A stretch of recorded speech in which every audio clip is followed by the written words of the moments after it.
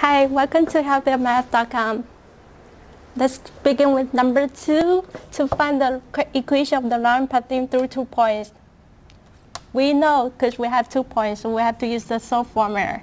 M equals y2 minus y1 over x2 minus x1.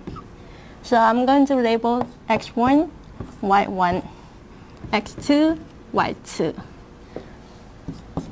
1 minus -6 over 4 take away 5.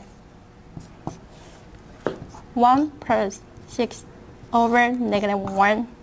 We have 7 divided by -1 equals to -7. Now we know our slope equals to -7. I'm going to write the slope intercept form, mx plus b, and substitute -7 into m. I have -7x plus b, and since we put in 2 points, we can pick one of the points for x and y values. I'm going to pick first point, x1 and y1. -6 equal to -7 times +5 plus b. -6 equal to -7 times 5, that's -35 plus b. Solve for b at 35, at 35. b equals +29.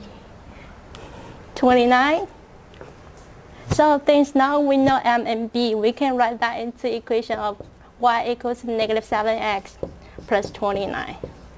This is the equation of the line passing through points.